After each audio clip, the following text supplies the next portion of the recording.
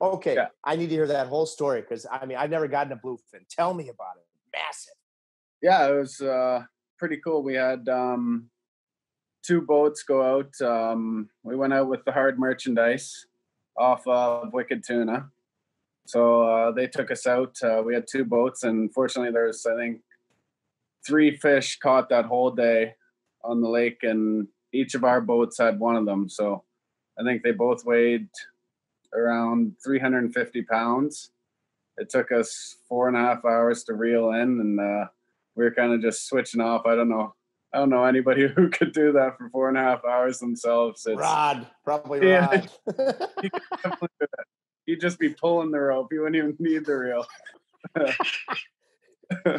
But And yeah, it was so cool. It was a cool experience. I definitely love to do it again. It's a thrill, that's for sure.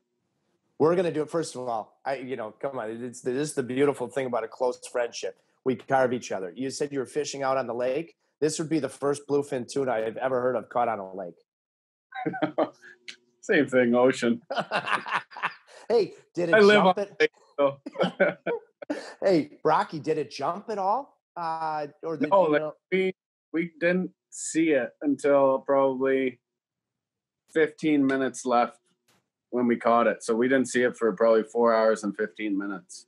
Like Wow. you'd get it probably 75 yards to the boat, and then all of a sudden it would just take the reel and it would just be "Wee," and you'd just be like, oh my God, all that work for nothing. Yeah. You just see the line just going. Bluefin, of course, is the most highly sought of when it comes to the fat content, the quality of the meat tuna. I know that fish, once you got back, I believe went right to Japan. Did you try any of the sushi first?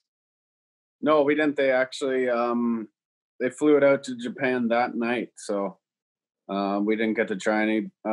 Actually, one of my brother's friends who was on our boat took a bite of the heart, so that was about it. Oh, but you don't need to, Brock. Don't let this go to your head. You don't need to take that bite because you're all hard. Yeah, Um, thank you.